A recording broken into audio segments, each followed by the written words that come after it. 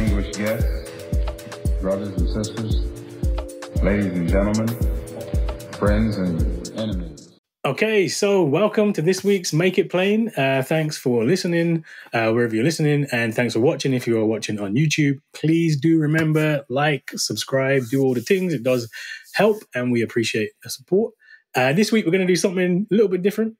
I'm joined by Busayo twins. Busayo twins I met a few years ago at uni thing. She's very active in student movements, as part of the NHS Black Students Campaign, worked for the Office for Students, done loads of things, has a really good Insta show called Everything is Political. Also posts political intrusive thoughts as well on Insta.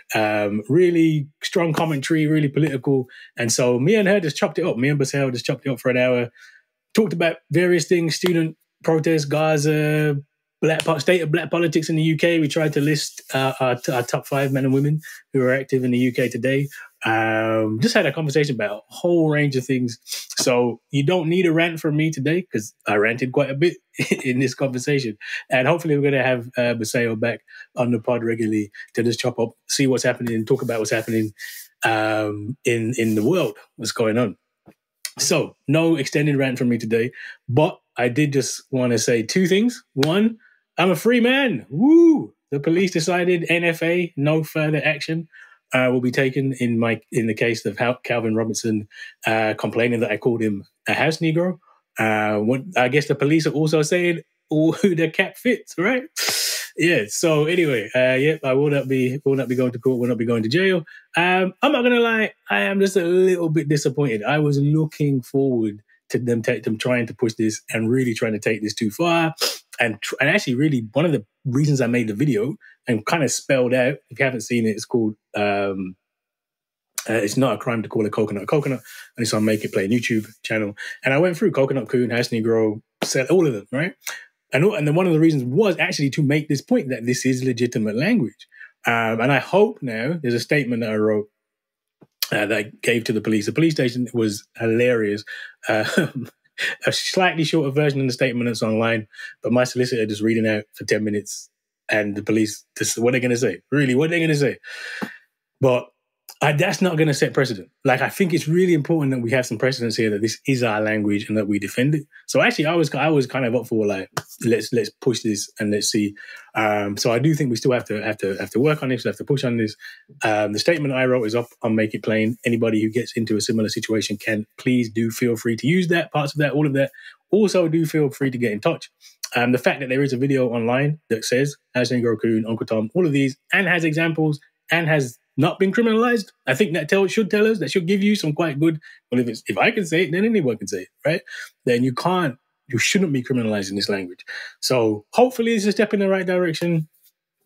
I ain't never going to celebrate Babylon doing things, finally coming to their senses. Being dragged down to a police station was not a good use of my time. It was not a good use of my taxpayers' money to have 3 police officers sitting in a room listening to my... It was just bizarre. You know, you're like, I wrote the book Psychosis of Whiteness. I was completely 100% correct. Whiteness is a psychosis. You find yourself in these situations that you just cannot rationally explain, understand in any other way. Completely and utterly delusional.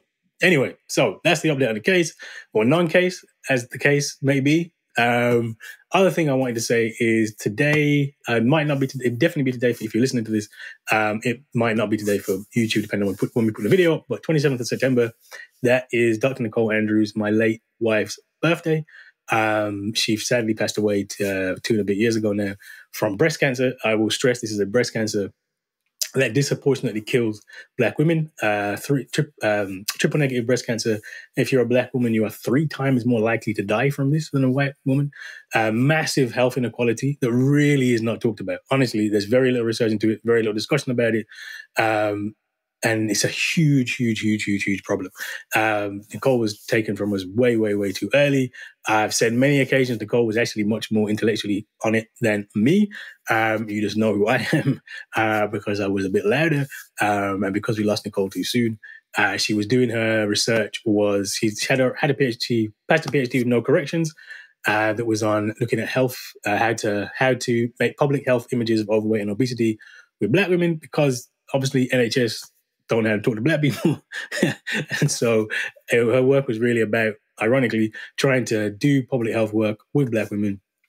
She was working on a project with the City Council and Lewisham around Black health, and had really, really good plans, things that she wanted to do, and really is a loss to all of us that we lost Nicole. She was also hugely important in Harambee LBU. Harambee LBU, we have the Marcus Garvey Centre, and there's now the Dr. Nicole Andrews Community Library in the centre. We have a book club every month, so if you are in Birmingham, please do come down to the book club. And really, it was Nicole who was the one who got that ground floor renovated. I mean, that was empty for ages. We were trying to get that renovated for time, but it was Nicole who really managed to get the people together, get it renovated. And even when she was heavily pregnant, I woke up one day and Nicole was gone. I was like, when she came back, I was like, where'd you go? She said, there were crackheads in the building, so I had to chase them away. A heavily pregnant self went and chased that crackheads from the building at the time. That was Nicole. She is deeply missed. Like I said, today, what will be today, 27th December, is her birthday. In honor of that, we do have on the Make It Plain YouTube channel, we recorded, we got some old footage, and actually going to put up some of the old footage recorded of events. One of the events that is up is an event that Nicole did with Dr. Alfie Legal Miller years ago. This was I don't even know the year, but I want to say it was years, a good while ago, about for it was for International Women's Day, and it was called Sistas in the Struggle, the Radical Black Feminism of the Black Panther Party. And so Nicole gave a whole talk on that along with Dr. Alfie Legal Miller. That is recorded, that is up on YouTube, so we're going to reshare that as well for Nicole's birthday. And in the future, I'm going to try and put as much of Nicole's stuff out there, written work, any video and that we've got. Because like I said, Nicole, way more important intellectually than me. Unfortunately, we lost her way too soon. So, rest in peace, Nicole. It's obviously a difficult time, family and that. But we have to celebrate. It's important to celebrate the lives of people that have gone on to the ancestors. So, like I said, no big rant from me today. We're going to get into the conversation. Me and Busayo twins. Please do listen, check it out. Hopefully you enjoy the conversation that we had. And hopefully it's educational as well. All right, this week we're really happy to be joined by Busayo twins, who I've known in some capacity for a long time, right? University of Birmingham, I want to say. Was it Birmingham? I was at LSE. Okay. But I remember it was the student union politics vibe. You are a legend in that space. You know, there's a lot of thought leadership that you inspired a lot of us, like student activists, ACSs and stuff like that. So, yeah. So that's what it is. I came down to LSE to do a talk about something. Yeah, you come at LSE. I think we were doing campaigns about decolonizing the curriculum, from, you know, the disparities in attainment from different ethnic minority groups and stuff. Like, you were, I think there was like 3 of you who were the big names or big champions in it, and still is today. So I think it's an honor for me even to be on this now. No, really, that's nice to hear. But they say don't meet your idols, so we'll see. Don't make me an idol would be the thing. No, of course. But yeah, usually when you meet people you respect, it don't go well. Yeah. I can say there's 2 exceptions: Patricia Hill Collins, Kimberly Crenshaw. Okay, yeah, I can imagine. That's my list. Top two, yeah. Yeah. But generally. So what have you been doing since you were at LSE? What were you doing at LSE? What were you studying? So I was studying economic history. Okay. Studying economic history. That was just basically looking at just economic theory over time, and just instead of looking at economics as a science, looking at it as a evolution of history. Different places in the world. Of course, you pick different regions of the world to look at. Obviously today they're nation states, but at the time they were just regions. But I chose like Latin America, Africa, Asia. You have to do Britain, of course. Why wouldn't you? Because we all need to be reminded that the steam engine was what created modern day capitalism over and over again. So it was a lot of that. And I think that's what really made me go, actually, there's nothing different. Everything is the same. Nothing's changed. It's the same thing, same cycle, same thing they feed us, but they want to now make it more like religious and make us subscribe to it in a particular way. So yeah, that's what I studied at uni. And what have you been doing since? Because now you're a thought leader, right? You have... Oh, well, I'm thinking. Am I a leader? Who knows? But I'm thinking. So since then, I went on to so I was elected as the president of my student union. And so obviously you get into the whole like NUS student politics activism. Went into I guess outreach as well, getting people from disadvantaged backgrounds into higher education, because that was a big thing at LSE and all those universities. As you know, there's a lot of kids who look like us and stuff, who are capable, smarter than us, who don't get in just because the universities don't budge. They think it's a privilege to get there rather than going, actually, I want the best minds. They come from everywhere.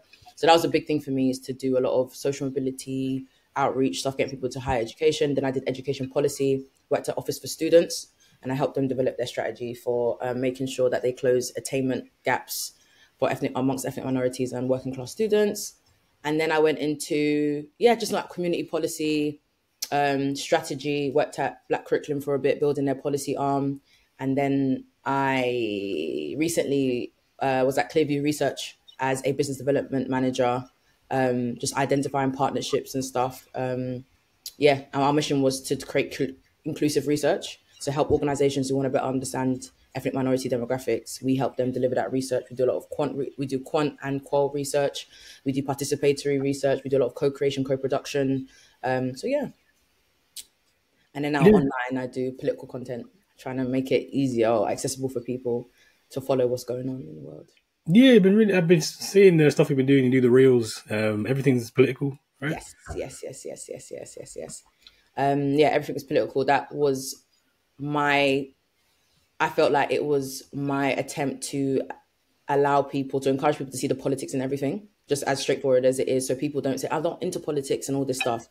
Look at the way the world is going. Look how much we're seeing, at least. Even if things haven't changed, we're seeing a lot more on social media. And I feel like people weren't equipped with the skills to manage a life where we will be seeing babies' heads blown up, and we will be seeing world leaders exposed for what they're doing. And at the same time, we have to submit to the capitalist machine, and we also have to take care of our families. And I felt like we have to learn how to navigate this new normal. And therefore, there's politics in everything. You enter where you need to enter, but you're highly political, regardless of if you think you are or not.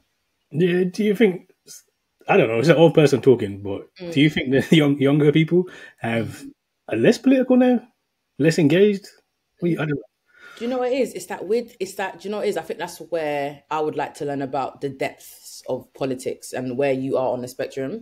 Because I feel like they're hyper aware of things that are going on because it's on the internet. But the way they engage feels like a lot less depth and understanding, or systemic understanding to engage. So it's like, I can see this is wrong, but they don't link it to imperialism. Yeah. That's where it is. So it's like they might be more confident, they have more incentive to talk about it, of course, but in terms of linking it to wider systems of oppression, touching back with history, knowing what came before to really articulate and understand why it's going on, I think that's where the disconnect happens a lot of the time. Yeah. And you've now got a generation of people who are also seeing Black faces, brown faces in high places. So it's not easy just to be like, there's racism because X, Y, Z. Now you have to look at it like, okay, anti-Blackness is very different from just general racism in general. But then there's also misogynoir, and then there's also Islamophobia. And I might be hyper aware and attuned to anti-Blackness, but maybe Islamophobia, when it presents itself, I'm slower to respond. Mm-hmm. So I think we're being challenged now to go, were we anti-imperialist, anti-colonial, or were we just anti our own individual oppression? So I think that's where the younger generation, to me, that's what I see. The only caveat I'll give is that I think climate change is one where they're actually quite advanced, it feels like, and I get the existential crisis, so I'll give that to them. What about yourself? What do you think? Well, I don't. I think sometimes you romanticize how much people were political back in the day, because I don't know. Have most people been really politically engaged? Probably never, right? I think not my generation, not my generation before me. There was probably, you didn't really have a choice. Like if you're being chased down the street by the NF, or like, it's just so obvious. Like, but now, and because of that, generation made a lot of changes, and now you can get the kind of overt discrimination has gone away. You can kind of skate through life mostly, kind of thinking it's okay. So I guess it's not that people are more or less political, but maybe the conditions for making people political aren't there as much in the same way.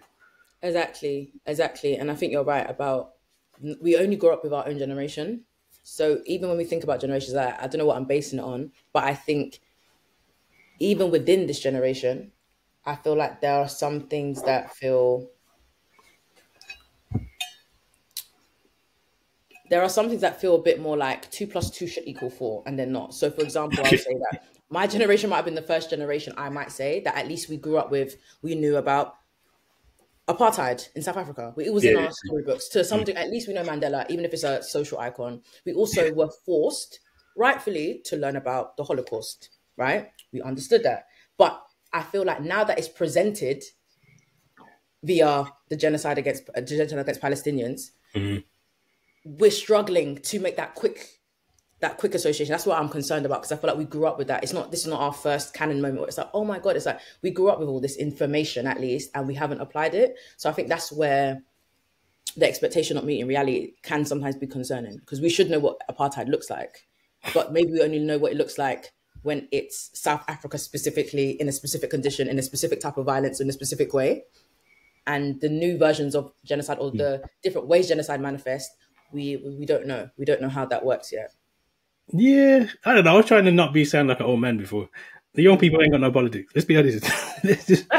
Oh, so you don't think they're political? No, I don't want to sound bad, but there is, like, I talk to young people all the time, and obviously as a university, and there is a lack. But I always say this: you can't blame young people for that. I'm old enough; I got to blame myself, right? So what's happened that young people aren't as politicized? Like you said, like back in the day, even in my generation, you'd easily connect Palestine to South Africa. Like it'd just be an obvious thing. Like it wouldn't really take a lot of explaining. But it seems like that's not necessarily there now. But I do think that's because as a community, we don't have, like, when I was growing up, we had bookshops, we had Saturday school, we had lots of community mobilization. There was more ways to know. Whereas now, all that stuff's kind of gone, and we're kind of leaving it to TikTok, YouTube, the schools, and then we're surprised when kids don't know nothing.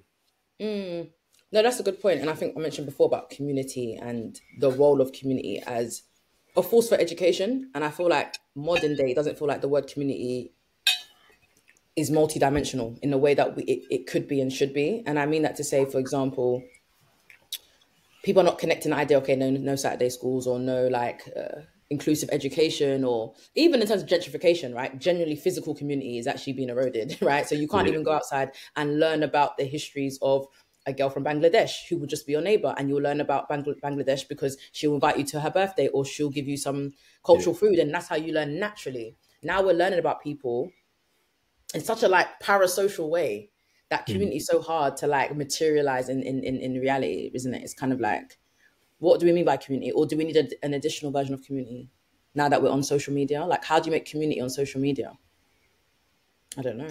It should be easier in some ways, right? Like, you have more connections, more information, there's more connection.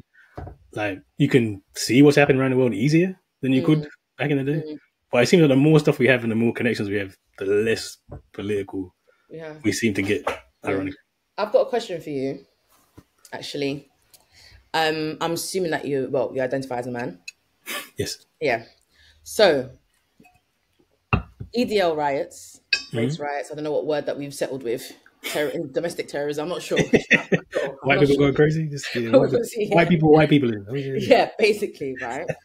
There was one thing that me and my friends were talking about at one point, and it was like, and I did a little video on TikTok, very short, but I feel like I might go back to it, and it's a good opportunity to ask you now. Do you feel like modern day, in Britain particularly, or maybe Black Britain, modern day social activism seems to appear more as a feminine duty than a masculine one? And what I mean by that, I look around and I see a lot of women, as old as time will tell us, women carrying the burden of this, talking about this, putting themselves in the line of fire, losing jobs, going to trial, all this kind of stuff. And it feels as though, although we all have our different parts and there's certain elements, gender norms that people feel more, they step into certain positions just because it feels easier.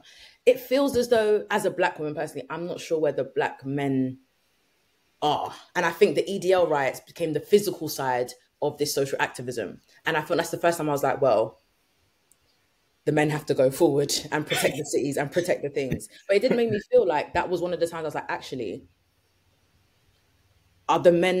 is there something about social activism and feminism, not feminism, or being a woman that is more appealing than it is to men? I don't know, but it would be interesting to see, do you feel like when you look around at your comrades and stuff, do you feel like it's heavily women, or do you think it's actually men need to get involved? It's interesting. I think historically, if you actually look on the ground, it's always mostly been women. honestly. Like Black Power movement, even like in America, 60% of the Black Panthers are women. Half the Universal Negro Improvement Association, Garvey, was women. Women, it's always women kind of running things. And then you have these kind of men at the top who are the mouthpiece. And I think what you're seeing now is you're seeing the women, which is a good thing, right? Like women are there and you're seeing them. But I do think, I don't know, it does seem like not all Black men, because certainly there's some people. I'm struggling to think of some people, but like a Carla's at, you know, you got like a Carla, George the Poet. Name five. Okay. Not you. And not not you. Carla, George the Poet. What's that guy on Instagram? Who else forget his name? You get a point for knowing his name. What's that guy? I can see his face. I can say Shaka Bars. I was thinking. Oh, he's a controversial. I don't know much about. You know, I'm aware of him. I don't know if he's your best friend or close friend. I don't know him too. I never spoke to him. I just know of him. Yeah. I'm not sure how people take him, and I've seen a lot. Anyway. Yeah, I would say this is not an endorsement list. It's just a list. Do they have to be British? Because if they have to be British, I'll kind of read it. Yeah. He's British. So is he British? No. He's British. Do they have to? This has to be a list of 5 British people. Yeah. Oh, there's a guy I met the other day in BLM. Can't remember his name. So you met him once, and you put him on your list. That's crazy. That's crazy. He seemed like he was doing good work. I don't know. Oh no, Shakara down in London. I think 3.5. I think you've done 3.5. I did at least 4. At least 4. Yeah, 4 is great. And how many? But women, how many women could I name? I don't know. You name 5 women there who are doing things, activism. Yeah. Okay. Let's see, women. Obviously, there's we got a few. We've got likes of Kelechi. We have. That's a good point. And there's just so many. I don't even know how to articulate. We've got people like do you know Paulette and those from Leading Roots. Different ways they're doing that work. We've also got. Who else is there? You're right. But these are not famous people. So it doesn't have to be famous, right? Yeah, if you're just talking about underground people. Then. Yeah, you're on the ground. There's so many. Like, there's all the people from, like, the Africa Centre. They're doing great work on the ground there. We've got, obviously, who else is there? I think there's just so many. But they're not Black History Studies. Women, there's loads of people. There are a lot of women. Yeah, there are a lot of women who are not high profile. I think that's what I'm trying to look at. Like, not high profile, but just people who are on the ground. There's so many people organising. I did some stuff with London for Sudan. It feels like an all-woman team. There's a lot. There's a lot of women on the ground doing a lot of stuff, and I'm going to regret not saying their names, but they know who they are. But, yeah. I would say there's definitely more women, but there's also men. I just can't think of anybody. So I'm old and tired. So I'm going to say, if I didn't name you in the list. Because I didn't say 5, I'll allow you this time. But I do think there is a who are the high profile activists. There's not that many, generally. One of my close friends, Temi Mwale. Oh yeah, Temi, of course, yeah. Right, Temi's doing her thing. Temi went to Stafford Scott. There you go. There's a name, Stafford Scott. Okay. London Monitoring Group. Okay, cool. That's definitely 5, right? Maybe. Yeah. Gus John. I saw Gus John the other day. He was in court. Oh, okay. Do some stuff. But on the point, you're right. There is way more women on the ground, and I think 2 things happened. One is there's been, unfortunately, I think there has been in some circles, not all circles, a backlash against activism from men from a very problematic gendered perspective.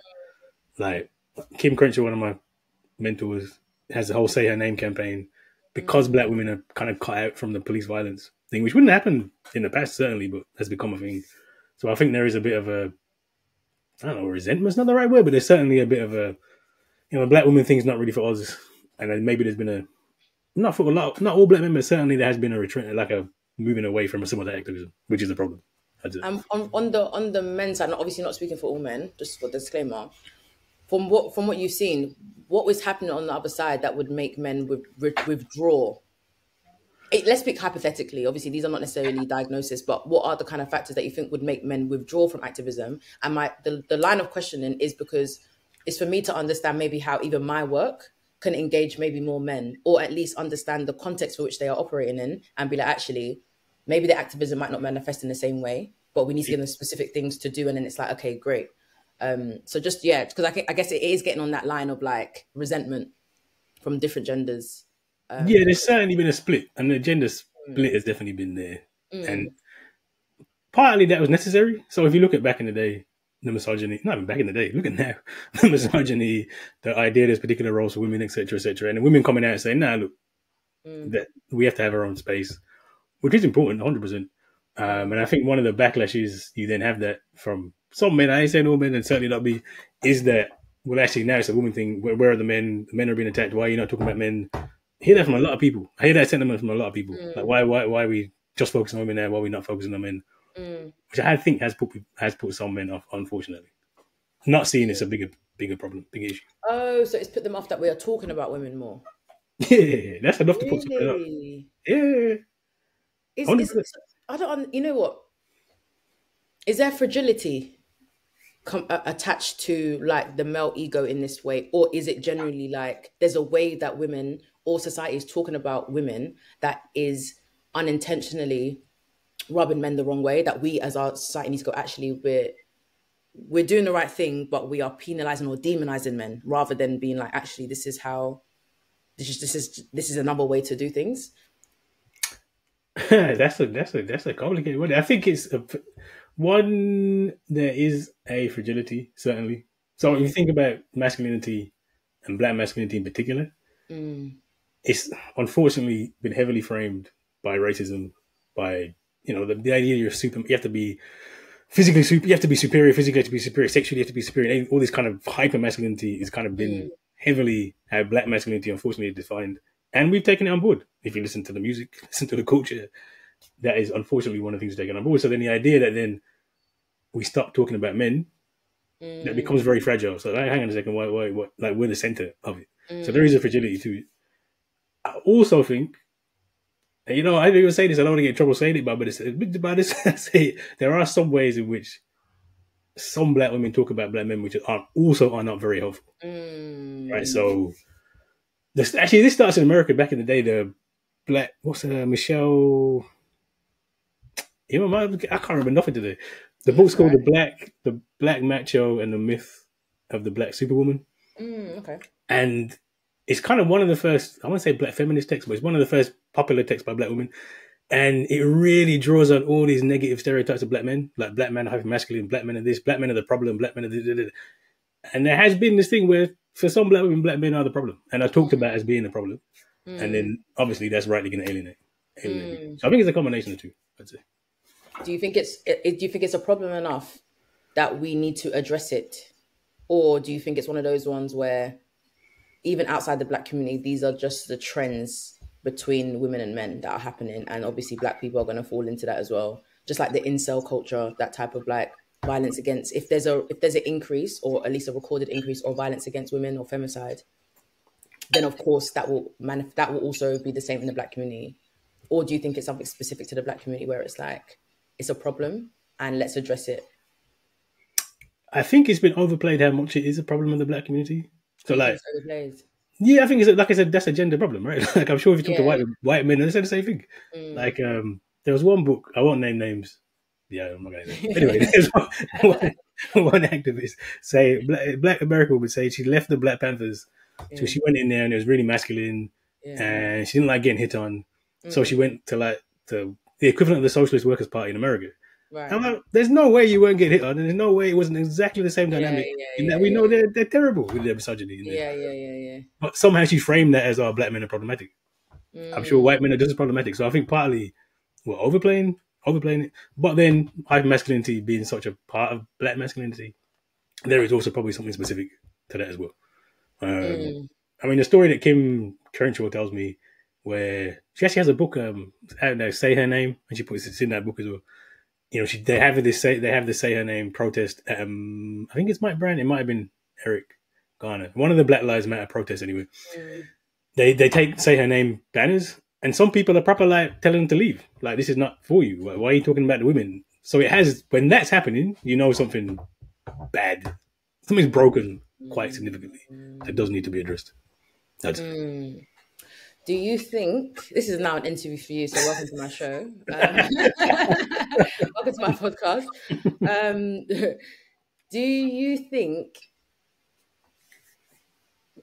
we are equipped to address the challenges facing the Black community? We, as in, if you look at, quote, the state of activism, Black activism right now, and obviously we don't need to name all the people that we feel like we are walking shoulders with and who are part of this, but looking at the people around you now and looking at the fight that is ahead, do you think we can rise to that challenge? You have to believe you can, or what's the point? But if I'm being honest, are we in a position?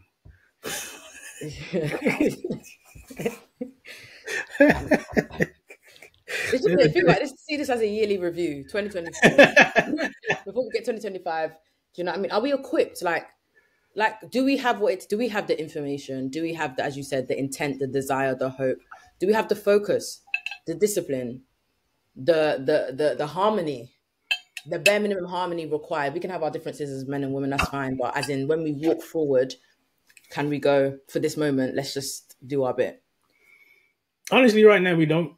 There's a Dead Prez. I don't even know if Dead Prez. That's an old hip hop group that people probably don't even know. But anyway, there's a Dead Prez song and there's a line that says "Niggas ain't ready for revolution," and that's just a reality. Like, we're not. So we're not. Yeah. There's not. But doesn't mean we can't be, right? Like, we can be. But that's why we have to. But we have to accept that we're not as well. I think actually understanding that we're not. We're not in a place for Black liberation at all. And so the question is, how do you get to that place? What do we need to do in order to build that space, which does involve gender, bringing that back together, does involve generational stuff as well. So the big generational gaps. International gaps as well, global gaps. Yeah. All these gaps, massive gaps. We're just split in many, many ways. So how do you bring it together? That's the question.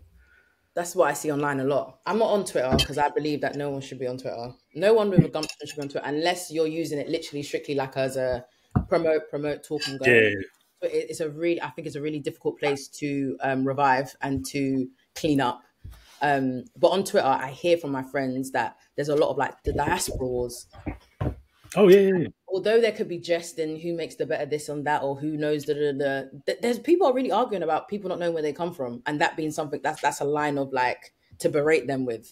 But at the same time, people are using like people living in the African continent or the Caribbean as a way to be like, you're from a poor continent, or so you just can't imagine that. How can this movement fight for liberation on all counts, yet we're using it to like demonize each other? But I just don't know how we got to that point where we're literally looking at like, especially African Americans, because I think a lot of us grew up with African American influence, right? TV, the histories, that a lot of it that can inspire movements around the world. So to get to a place where it's kind of like we see them as other is interesting.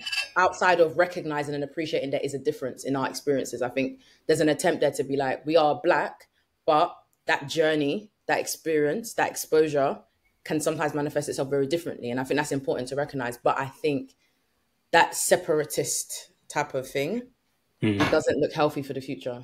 I don't know. You heard of FBA, Foundational Black Americans? Foundational Black Americans. What does that mean? There's a book. I got the book somewhere here. Because I remember in Clubhouse days, one thing that shocked me was that they used to call them, they called themselves, and this is not a critique, this is more like, I just didn't know this is what they do, descendants of chattel slavery. African descendants of chattel slavery. Yeah, ADOS, right? ADOS. And I didn't know that was something that you would use. But even thinking about maybe the N word and stuff like that, I see how you could turn something into more of a positive identity, or identity that you can identify with at least to control it. But I was really like taken aback, and I think a lot of British people were like, "Oh, I didn't know you call yourself African descendants of chattel slavery." American, they don't say African. Yeah, well, they don't see themselves as African. Yeah. ADOS, and then the new one from Tariq Nasheed, Foundational Black American.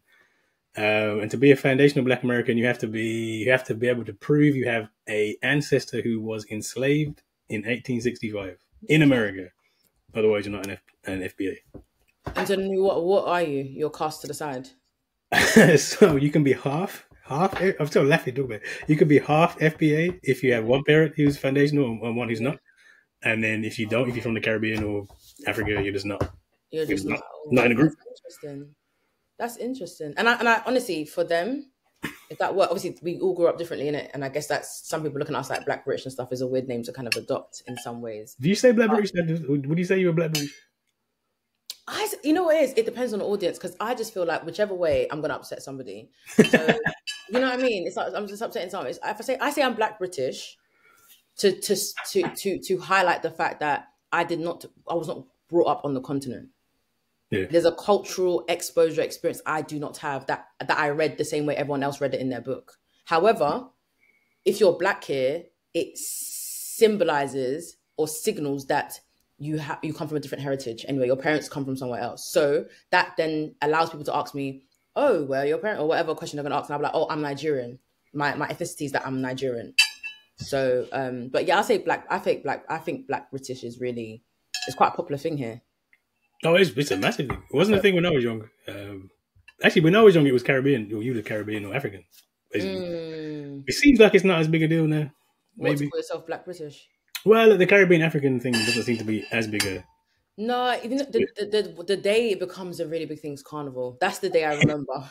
That day, I'm offline. In fact, I'm in Carnival. Do you know what I mean? So, but that's another thing that I haven't got into that kind of topic. But it seems like a really big thing in terms of being like, what do you do now with the modern Black society that majority of them aren't Caribbean, but because of the history of the country and the roots and the foundations that Caribbean people have built in the country, we are now utilizing that or participating in that, and we haven't agreed that terms of participation. It felt like just being Black was enough, and now there's terms of participation that I think a lot of African people don't like. They don't like to qualify. They don't like to take those, like, you know, because you feel like, why not? I don't like that. It's like a white person telling us. But then there's a respect thing that you have to enter it and go, there's a respect there. There's a culture that exists. It doesn't mean I'm not Black. It just means I have to respect the culture. And in the other way, sometimes it can feel a bit like anti-African, you know, because sometimes it's like, oh, it's not us that's playing the music. It's actually Caribbean people playing Afrobeats at Carnival. So sometimes it's like, I'm not sure who. Do you know what I mean? Like, who is the one doing it wrong? But I can obviously imagine that when it started, of course, it was more like, you know, soca and a dancehall and stuff like that. And I think anyone who, you know, identifies with a culture and stuff like that, I just believe it's for them to determine the terms of it. And I think, but come on, though. The whole thing with the whole point of Carnival, the reason we celebrate Carnival in the Caribbean is to connect back to Africa. That's why we celebrate it. That was the point of it. That's where it comes from. So why on earth would you be cutting African people out of the thing which is connected us back to Africa? That's the whole point of it. But this is where I am on the internet. I'm like, I don't speak about it. And I've told people, even though I'm speaking about it now, saying I'm not speaking about it, which is, I guess, a cheat code. It's like, it's like, I wasn't sure. I thought, we're all Africans, right? Okay, cool. Yeah. And then I was like, but you have your own culture, just as I wouldn't go to a Congolese event and be like, well, Nigerians would do it this way, or like, do you know what I mean? I get there's still different cultures within culture, but it is getting to a kind of a scary place, I think, from what I hear, that we are now, I don't know, it's kind of like a form of not segregation, but something that join everyone together, given the numbers, you know, given the histories of migration here. It feels as though we need to take a step back and go, actually, what's the fundamentals here? What do we need to protect? Who do we need to listen to? Because at the end of the day, I'm not Caribbean, so my voice should not be centered the conversation anyway. But at the same time, on the ground, we've all mixed. It's only on that Carnival day that we remember that I'm not Jamaican. I thought I was this whole time. And then I'm kind of like, yeah, I can't wear my Nigerian t-shirt to Carnival. So, you know. Oh, God. I already annoyed Jamaicans, so I probably shouldn't annoy them anymore. But, you know, my family's Caribbean. Okay. Because, you know, I said the whole thing, like Jamaica, like that. And this isn't even just a Jamaica specific. All these colonies, Nigeria included, they're made up European things. And we defend them. But why are we defending them? It don't make no sense. Right? So, yeah, on the podcast a few weeks ago, I just pointed out Marcus Garvey is probably correct that the solution to Jamaica is to leave Jamaica and go back to the continent, right? Long term. People didn't like it. But on this one, what's actually happened in Britain is, when we think about Black Britishness, it's historically been Caribbean. And now, obviously, there's more direct from Africa than Caribbean, so it's shifting. And we don't like that. We have to be honest. Caribbean people don't like that. We don't like that we're no longer dominant. Yeah. Jamaica's no longer dominant. And there's a shift, and we kind of feel like we're losing something in that shift and not really embracing the fact that it's not really losing anything. You're gaining, yeah. There's a fear. It definitely comes from a place of fear, which is why I understand it. And I can imagine, especially if you act like it's not happening, the outcome of this could go so left that by the time it's in 10 years' time, it's now a Spanish or like a Portuguese or Italian event. Do you know what I mean? Because Britain, it can start black and it can start Caribbean, and before you know it, do you know what I mean? It's a all lives matter type of core concept, and I get that. That's why I get why they protect it. But I think, as you said, change doesn't always have to be negative. It's a new way to embrace things. But once we're bridled by fear, this is what happens. And it's a lot of the young people online talking about this as well. Young people, anyone I would say literally under 40, like just people who like, I think there's a lot of young people there who are very much like trying to piece together the history and their modern day. And I think there's a disconnect. And so that's where that thing is happening, on top of the fact that it's taking place on Twitter. Yeah. So you've got the combination for the worst. It don't help. But part of it is the nation, the idea of being national. But this thing, the whole Black British thing, the foundation of Black American, or even embracing like I really want to be Jamaican or really want to be Nigerian. It's just a trap. It's a trap. Like that's not where we should be. We should be saying, look, Black is all of us, and how do we build all of us? But it seems like we're going the opposite direction, and we're trying to narrow it down to be very specific to whatever we think. If you were to plan society for Black British people, not to say that we'll be segregated from other people, apart from obviously the attempt from gentrification to separate us, but let's just say not. What is your ideal like society? How are people interacting? So, example, how does the schools interact with the healthcare service, or like maybe the estates? Like, what does that look like? Not your final picture, obviously. I think it's a lifelong journey to develop, but I think we need to start understanding practice. How does these things interact? Like, what in this country, on this island? Yeah, on this island. Like, what so I'd say segregation, like residential segregation, is not a bad thing. The idea that we should be trying to integrate that into that's a mistake. We could like certain parts of London, certain parts of Birmingham, we should be strongholds. How do you protect yourself? How do you control the schools? How do you control like the local area? That's what we should be doing. I'm doing the opposite. Really? That's the only way you can protect yourself. So one day we should expect you in the middle of London with a flag going, all these who identify as Black, follow me. Come live right here. Yeah, you're leading us to green pastures. This is crazy. But realistically, if you look at any successful minority group in a Western country, and even white groups, they use residential segregation first. So like, take a white group, Italians in America, when they go to America first, massively discriminated against. They all live in the same place, Little Italy. They work together. They build each other up. The mafia as well. But they got like a whole. Little Italy is a massive place where they're all working together. Then they're successful, and they all leave, right? They don't leave before they're successful, and they wouldn't have been successful had they not been together. True. We're the opposite thing. We're like, we come here with let's integrate without actually solving the problem. Yeah, that makes no sense. Yeah, and then you spoke about like international, the international aspect or the gaps in the movement as well, or the like in terms of Congo and Sudan as well. Like what role does Black Britain play in these like international crimes against humanity, this imperialism? Because I think there's this one thing that I think that we also need to come to terms with. We are discriminated against, we are oppressed if we're a minority group, let's say in the UK, let's use that specifically, but let's say the West, right? We are oppressed here, very real, cool. We are also now part of the imperialist project because we reside here. So our actions, unintentionally, whatever, are complicit with the European project, the British project. So we are also the theys we are talking about. It's just that we're not making decisions, right? Unless you actively go against it and try to dismantle it. So using that, what is our role when it comes to advocating for Congo, Sudan as examples of the international oppression or overseas oppression of Black communities? That's the biggest problem we have now, is that we like.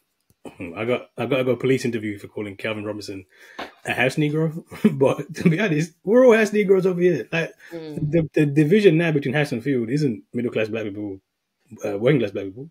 It's if you're in Britain, you're privileged, even if you're at the bottom, and we have to accept.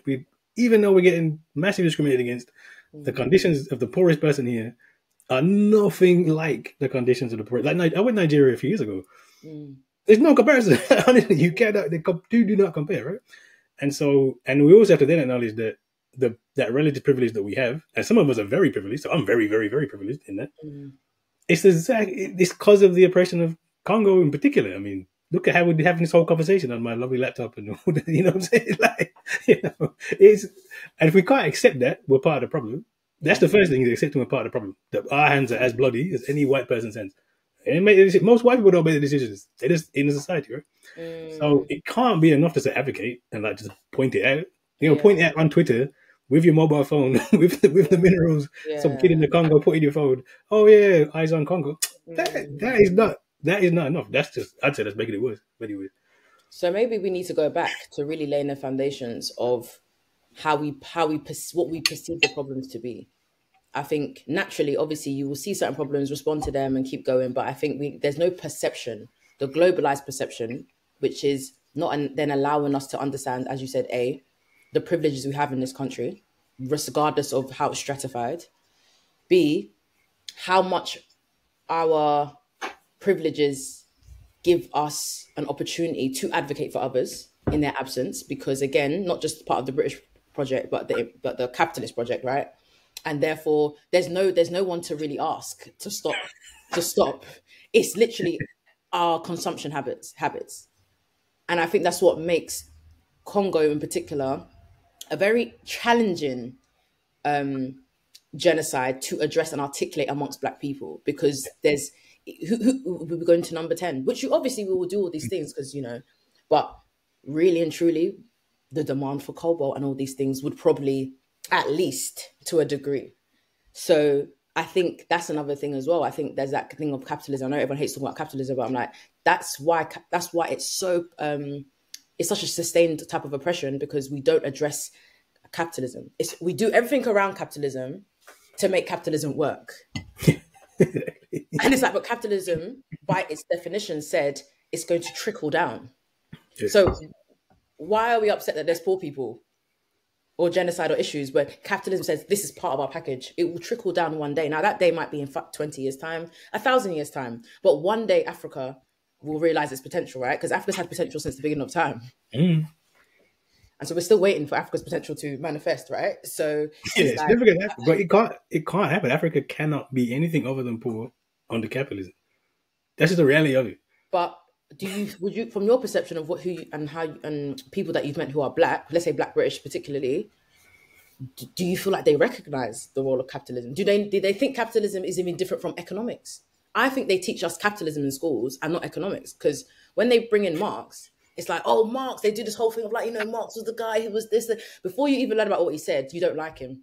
they paint how they used to paint Jeremy Corbyn sitting on a train, or some man who was just, you know, just wanderer who maybe escaped from somewhere where you're like, are you all right? Do you know what I mean? So they do that, and then they tell you, but this is why it didn't work, because of like 3 case studies on 3 dictators who were dictators before they were communists and actually never adhered to communism, whatever it is. But capitalism has shown it's failed time and time again, but yet we still embrace the wins because we have now an iPhone 16, or I don't know, they built something, or I don't know. So it's so interesting how I think Black people need to uncouple themselves from capitalism. I think that's one of the biggest things that's killing us, actually. Oh, yeah. But how do you do it, though? That's the problem. Because everything's... You're in the classroom, so how have you tried? The problem is, because we get taught, we don't get taught. Education is not education, it's propaganda. Like, you just get taught the things. Nation state is a real thing. Capitalism is the only way forward. And we lapped it up. Like, the biggest neo-colonialism is African students, Caribbean students coming to Britain to learn about like development and economics. They're literally just teaching you how to mash up the country. Like, that's the whole person of development studies. So we just need to, you have to really do everything again. But when you say that, everybody says, well, that's not possible, it's too much. But there's no other solution. We have to be building things outside of this, because there's no other solution to this problem. So 2025 priorities for community building, you would say, what is it? So what do you need to do to get to that place where we start doing something that we can go, okay, at least we are pushing the needle. It might not be our generation that ends it, but we are moving the needle. There must be something that we can be like, okay, guys, this is the focus this year. Some people are talking about, I went on a podcast the other day and it was kind of like, someone mentioned like a Black party in the UK, a political party, just to be a protest party, just like kind of like the Green Party was, just to be like, But obviously, there's pros and cons. Now, other parties will feel like, oh, they've addressed those issues. So if you want to vote for them, vote for them. They're never going to get in, but vote for them. Now Yeah. we can really stand strong in our everyone hates black people, everyone hates brown people thing agenda. Do you know what I mean? Because this year, there was not one thing for black people. I'm so shocked this year. Normally, they give us a little something. Did they visit the churches? They do the night vigil. They do something. They did that in 2020. 2020 I happened. didn't see a pastor once. Not one pastor's asked us to do double offering for the. Do you know what I mean? We just said, we're not on the agenda no more. So yeah, so maybe 2020 is a long time ago. 2020 is a long time ago, man. Happened. I know the money's done. It was such an interesting time. We didn't make enough of it. We didn't make enough of it. We could have got way more reparations in 2020. No, we should have milked it. And the thing is that we can't even milk it because it's actually real. Like, there's nothing we're going to say that's an exaggeration. Like, there's nothing we can actually exaggerate. So, But it was 2025. So we organized Convention of African People, Gambia 2025. Malcolm X's 100th birthday. And what we're saying is, look, you have to build internationally. Because we tried to, so Harambee Organization of Black Unity, that's what funds all this. We tried to build it locally first, but it don't really work because you just get stuck in British stuff. So for Malcolm's birthday, we're having Convention of African People in Gambia, inviting anybody to come, Britain, around the world. I want to come. Definitely invited, come. Like, because I have to say, I'm fortunate, again, being privileged to have traveled a lot and spoke to black people in all parts of the world. When you talk to people, it's exactly the same problem. Honestly, like, when you just go, it's the same. There's different, like, looks a bit different somehow, but it's the same. And I think bringing us together on that level is really, really important to get people to start thinking beyond Britain, beyond Jamaica, beyond Nigeria, beyond, like, what, as black people, how do we globally come together? Because that's the only solution. Oh, it has been. So you think we need a global movement? It has to be global. That has local activities, but it's a global movement. Yeah, so what we're trying to do with the organisation is chapters in different parts. So you have different chapters: Birmingham, London, Kinshasa, Kingston. So it's doing the local stuff, but actually it's a global organisation. That's what we need. It sounds a bit pie in the sky, but who knows? You try it and see what happens. Would there be a women's branch? It's interesting that we had these discussions within organisation, and it's, do you need a women's branch, or do you need to make sure that all the branches are properly intersectional? And that's the question, which hasn't been resolved, to be fair. We see. Come bring people together and see where we go. See what happens. So have you... Next year is not the first time you will take that trip. You'll have more trips. Have you done more trips in the past? So this is the first time we've done it like this. And to be honest, I got some money. I'm doing a Malcolm X book for next year. Yeah, I think maybe he shouldn't have told me, but I think Nels said you were working on something. Yeah, Malcolm X book, which might get me in prison, given the fact I'm getting really. Listen, if hash Negroes, I might really have to get arrested. Listen, right now it's the easiest time to get to prison. Yeah, I know. So if you want to write your part 2, right, because that will be your best work. Trust me. That could be prison diaries, isn't it? Do you know what I mean? But Malcolm X book coming out. But I took the money from the Malcolm X book to fund this Gambia thing. Oh wow! So it very much is a start. Let's see what happens. 10 people turn up, 10 people turn up. But I'm hoping it'll be a lot bigger than that, and then we'll take it from there. But so how do you see yourself in the, I guess, Black liberation movement? Like, how do you have a perception of yourself? Like, I am a leader, or am I one of many voices, or do I have a unique perspective, or I have a certain ambition? Not in like a self-serving way, but in like I really think that we need to address this particular issue and I can keep it on the agenda. Like, how do you have a perception of yourself within the movement? No, not really. I don't know. I just do stuff. See what happens. On a real level, I just say, look, this seems like it's a good idea. Yeah. Let's see what happens. And what's your thoughts on like collaborating with visible people like influencers and stuff, or other Black individuals who are not well known for their activism, but obviously because of the way capitalism works and that stuff, they have a visibility that's rooted in somewhere else. Do you ever get like a thought of, there's a better way we could use our visibility? Or do you see it as, you know what, every group of people are going to have people who are just not necessarily contributing to the welfare of their people. So we're not unique in that way. We should be allowed to also have people who are just doing whatever. Or do you feel like there is an obligation for the Black community to be like, yeah, we should be able to have all these things. That's part of what we're fighting for, is to be quote unquote mediocre, or to be normal, or have dreams that everyone else has that isn't linked to liberation. But because of our context, do you feel like there should always be a contextual duty that we always try and honor? You know, I think that do no harm is important. So I think if you're a celebrity and you got you shouldn't be doing any harm. And I think you should get called. If you do harm, you should get called out. Outside of that, it's kind of like with young people. I don't know you can blame people if the politics isn't there. So like before, when you had a strong political movement, people didn't really have a choice but to be more on it, like because the movement was there. And then when the movement's not there, people can kind of slip. But you can't really blame them because how would they know, right? So unless someone's like egregious, like properly anti-black and just doing damage, I would usually just not my business. So what's your thoughts on someone like P. Diddy? Oh God, what about doing harm? Jeez.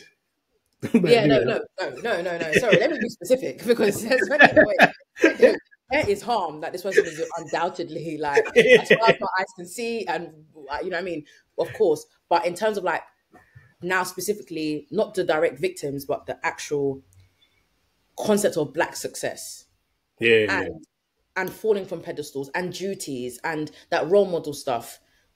Like when do you not think people like P. Diddy have an impact on how people perceive us or even our progress moving forward? Would there ever be anyone who the powers that be allow, you know, to get that comfortable in their success to the point where they can seem like some sort of leader in some way? Do you think now he's kind of ruined that for everyone? I think the problem with Diddy is not because even before all the crimes, the actual crimes I see, you could make the case it was cooning anyway, right? You could make the case it was most of the music's not particularly positive in this whole thing. And is that model of success what you really want? Like even my son telling me I want to be a billionaire. Well, why would you want to be a billionaire? Like, what ambition is this? Listen, he's seen inflation and said, listen, I need to be a billionaire just to look after you. You know what I mean? Because when you're writing your Malcolm X Part 3, do you know what I mean? Who's going to fund the rest of the family? But like, Dad, now you appreciate why they'd be a billionaire. Do you know what I mean? You need a billionaire. Do you know what I mean? Yeah, ethical billionaire. No, but if you look at that model of success that we've been sold for hip hop generally, and Diddy's a perfect example of this, it's terrible. Oh my God, it's so bad. But again, for me, that's not a him problem. Do you like not the criminal part of it? Don't do that. Of course, yeah, but, never. The problem is that we as a community are looking up to that and going, "This is a good idea." Like, what? That's awful. People want to coon their way to making money. That's fine, but as we're looking to them for leadership, that's where we went wrong. Like I can enjoy the music and go, like I enjoy some terrible music, but I understand it's terrible. I'm not looking at DMX as a role model. You know, it's just music in the gym. But as a community, we've just kind of because we don't have other visible leaders, we just kind of accept these really, really problematic people like Diddy. And now Diddy's showing how problematic how problematic he is. But he was always problematic from the day, to be honest. Because people say that, like, obviously you can't be what you can't see. You know, the social media in general, representation, stereotypes, all that stuff has a negative impact on whichever demographic that is being mispresented.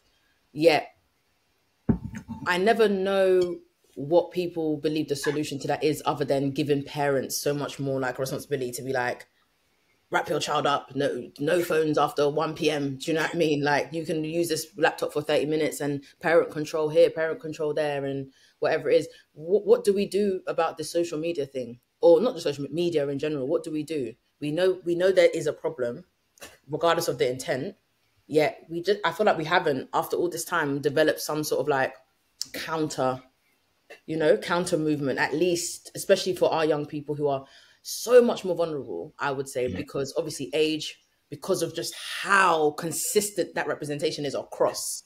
Yeah. And as you said, the positive role models are not visible or in jobs that we have associated with success. And then the weight of that whole, potentially, I'm a descendant of somewhere and I don't come from here. So there's that immigrant desire to also better your family. And that might have to allow me to engage more in the eye of the storm than I would like to. The privilege that we might have here might be we can engage in, student politics and university. It's not easy, but there's still like a privilege to be able to, say something and it be printed in books and all that kind of stuff.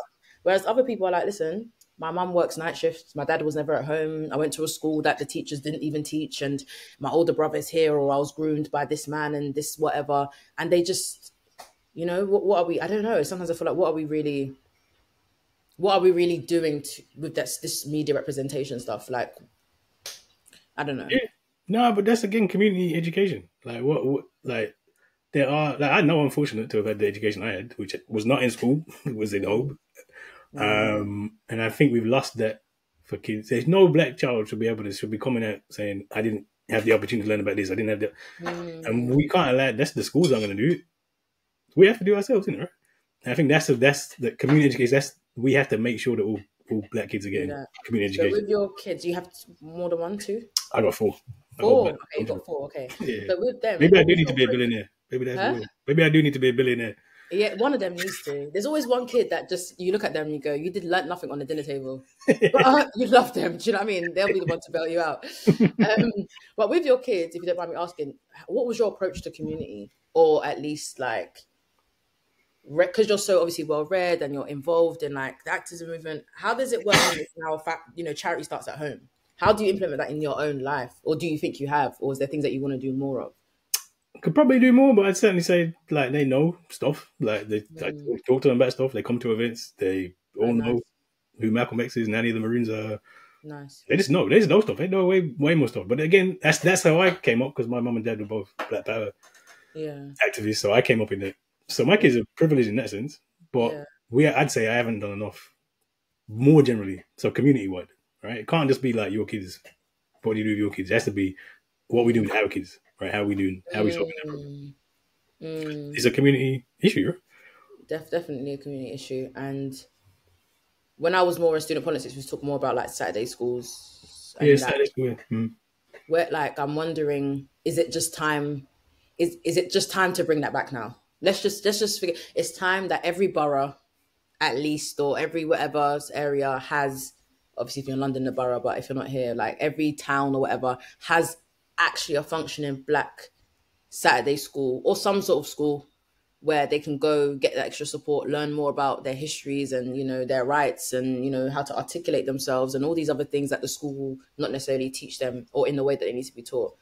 Is that something that we need to start doing more of? I know they still exist in some capacity and some, you know, sometimes people make makeshift stuff, but can you see that in your 2025? Yeah, I think certainly if we're talking about what can we do locally, Saturday school is a good one. You know, so it's an easy, it's an easy one. It just takes effort and time. Like it's not hard to do. Like when they did their first Saturday schools, nobody was qualified. They just said, "Yo, let's get a room, get some kids in." You know what I mean? Yeah. How would you do it? If I'm listening, because what you're saying, I'm thinking maybe Kehinde saying I can do this. Maybe next week I just go to people and say, "Listen, 5 of us, have you got kids? Let's just do a makeshift thing and do something." But if you think it really is as simple, obviously I know like depends on the cost of the room you're going to use or where you live and that. But do you think it's just about making sure that you monitor and supervise the young people that are in your life in a way where you just take interest in what they're learning? Because I think sometimes it's like it doesn't have to be a school in the sense of like strict lessons and it's so neat, but it's the idea that people care about people's like just intellect or people's understanding about society. And I think we've taken away our care from other people's kids, and I think now we need to get back to a point where it's like the parents are just one of many people that are looking after that child, you know. So the question is, do you think, how simple do you think it is to set this stuff up on even in a makeshift way? What are the kind of small steps we can all take? Yeah, so like I said, the first Saturday schools were in people's front rooms. Like literally, like they just said, look, kids ain't learning nothing in the school. We're just, I'm not a teacher, I don't know nothing, but I know they're not learning nothing in schools. So I'm going to invite a handful of kids to my house and we're going to work it through. Just say like, what do we think they should learn? And that's how Saturday school starts, really. That's what it really is. People just doing that work. I think now we should have enough I think one of the problems with Black people generally is a lack of organization. So, 60 years after the first Saturday school, we should have a bank of resources that people can use. So like, here you go, here, do this, do that, do that. Here's some stuff. But it don't exist, unfortunately. So actually, you know what? I'm going to put it on priority for 2025. Let's create a bank of resources that people can just go and use. It don't have to be nothing formal. You can just bring reading group. Just even if it's just, I'm going to read some different books to a group of kids. I'm going to have a reading group, and that's that. People think you need all this. You don't need to jump all these hoops. It's not. You can just do it. That's what we've done in the past. We just did it.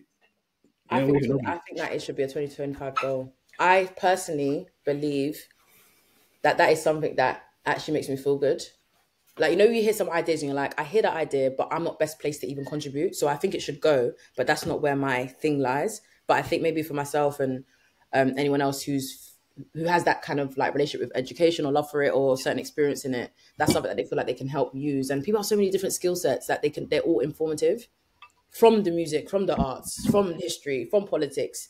It's really, as you said, making resources, and even things like this. Like, obviously, we can make 15-minute videos on a topic, just talking it through. You know what I mean? The conversation, and someone can sit there on their way to school and be like, "Oh yeah, I actually kind of get that now." Because someone had asked the question about, actually, if Mansa Musa was so great, why did he take over? Why did he colonize Spanish people? You know what I mean? Those might be questions that they might have, and it might help them understand the greater context of things, but there's no one to dissect it.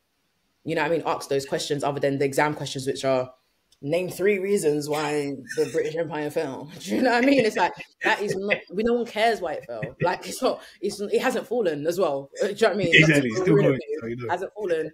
Or, that's how it used to happen in history. They say something like, was King Henry VIII for something or a lover man? Like, was he an adulterer or a lover man? And it was like, I don't know, but that would only come from Britain. Nobody cares about his personal life. Like, nobody else did. I mean, I'm sure around the world they will see all the other things he did, but do you know what I mean? So, I think we should do it. Let's do it. I have to commit to it right there. Even videos. Yes, 100%. Let's think of it and let's do it, because I think it'll be so great. And I think even around, carnival time or Black History Month time or certain times in the season, the in-person stuff, it doesn't have to be every week, but it's like coordinating with all the other Black Saturday schools as well. You know what I mean? Maybe that's something for them to also have. They might already have it, but somewhere that they know that actually Black on the Square. Have you been to Black on the Square? Black on the Square. I went to the Brum one, but not in the London one. London one, yeah. So the London one, it's just like in Trafalgar Square, and there's like tents and resources, but it would be nice to have a session where people are learning something as well, activity for a young person. You know what I mean? There's so many different ways. And that's what I think one of my things is, connecting that like education, politics with arts and culture and things that we love, but making it holistic. I think we can be the greatest Afrobeat dancehall demographic in the world. It shouldn't be at the expense of us also knowing the history of us. I don't think we need to be so like, and that's where it's kind of getting for me. It's like, only you either go to the parties or you know the history behind the parties. And it's like, do you know what I mean? It's like, No, you're right. No, this thing about social media, that it's also an opportunity. Like, I use social media all the time in a positive way. There's so much good stuff out there you can use. This is how we use it. How are we making sure we use it properly, right? Shouldn't be scared of it. Just embrace it and use it the way it needs to be used. Definitely. Mel's, they were like a student activist at Leeds. Yeah, I know what you mean. Yeah, Mel's, I think they're doing their PhD at Cambridge, or they just finished. I can't remember. I need to follow up. I know they had a big idea. I don't know if they're still working on it, but like the Black University type of like space. What's your thoughts on Black University in the UK? It's never going to happen, so... And I'm not sure it's even a good thing. Okay. I think, if I'm honest, like, if I could rewind 15 years, I wouldn't be doing academia. Wouldn't have done it. Really? I done community education. All these things I said I done, well, I just done them then. We'd be fine. We'd be in a much better situation. I have not done academia, I think. Wait, so you think Black people in Britain will be better off because you did not do it? Because you took the wrong path. That's how important I am. This is it now. No, when I say we, I don't mean all of us we, but I've certainly been in a better situation. But organisation would be in a better situation. Really? And not just me, a lot of people, and I say like just generally, we put faith in these institutions. I just take your time, resources. It's not worth it. Like I said, if I could rewind, we'd have built a whole different organisation that had different people in it, had different. I thought we would be in a better situation because we would have a much bigger platform to do the really important work that we don't have as much now. Not now. Do you think in the last couple of years you've seen, following what you said, the power that social media or media platforms got to inform, which is better or more ideal than the traditional university settings? Yeah, Yeah, they're freely available. They reach more people, and the problem now is it's the wrong people.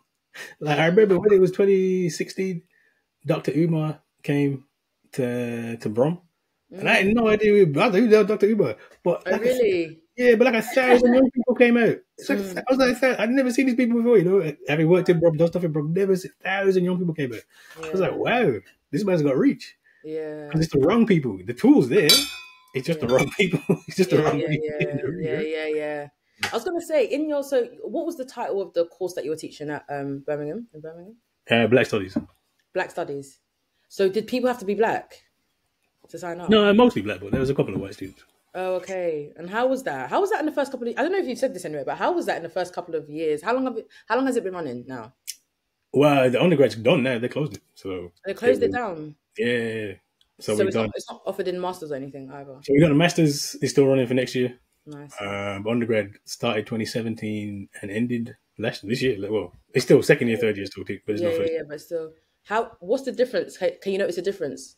Maybe in the people that are taking it up, or their understanding of the topic when you first came versus now. You know, when we first came, a lot of mature students. When we first came, there was a lot of mature students. Most students were mature students. Okay. And now it's like the diehard youngest people who are like, to be fair, all the time, people, if you're going to do Black Studies degree and spend £27,000 on it, you're always going to be like, you're going to be committed. Yeah. It's self-selected out of people. Yeah. They were very interesting. But we always, always had a lot of mixed race. People interested in identity, like, which is also interesting as well. Like people who are mixed with black. Yeah. Who are like, I want to know more about identity, stuff like that. And actually, even the younger people who are mixed was similar as well. Do you know what? I want to learn more about blackness. Learn more about, okay. What is interesting about that thing you said about mixed race or mixed with black, which I don't know if this is controversial, but we'll see. There is a big thing that I've noticed, and I saw it online yesterday even, so that's why I'm bringing it up now, which is like, it feels like a lot of the faces of black liberation in the UK seem to be like mixed, people who are mixed with black, if that makes sense, in the sense of, and I get that in the sense of like, everyone's black, so it doesn't actually really matter. You know what I mean? Ultimately, it's like a black person. It's not like someone is cosplaying or anything. And the experience in the UK can often be that there's no difference between me being mixed race and me being black, right? And all the different shades in between and all that stuff. Understood.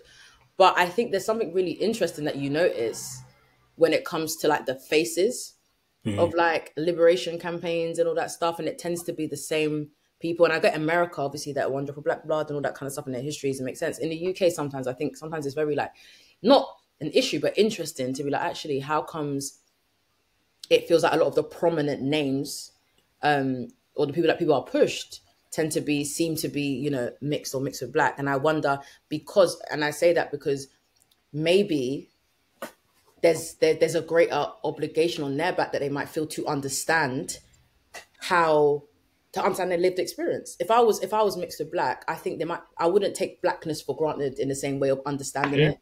I would love to learn about it, but I wouldn't. But as a black person, it kind of feels like, why are you learning it?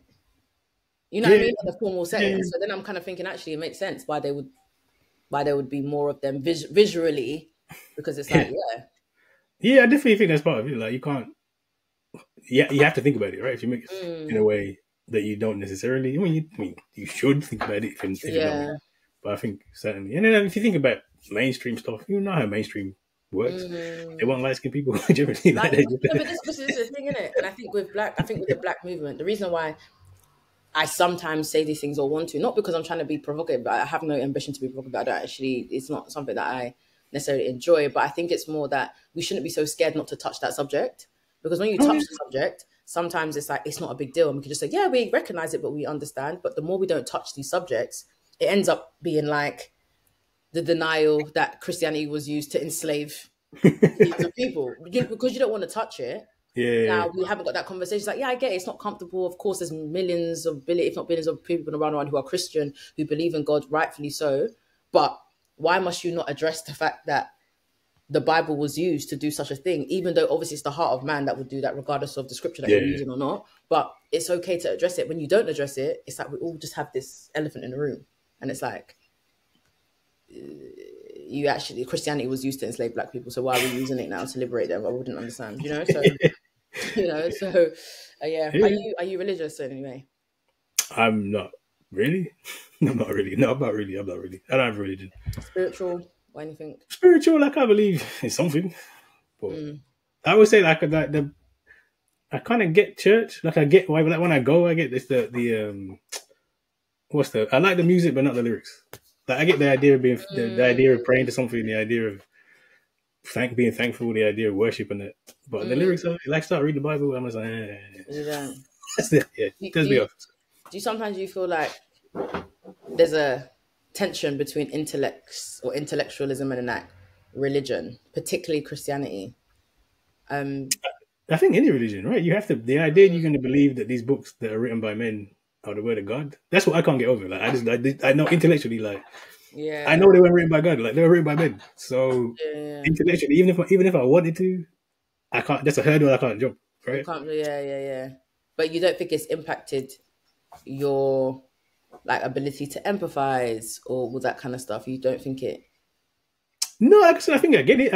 I understand it. I'd actually say I'm kind of jealous of people who have faith in that way because I can see why that would be something that would be affirming.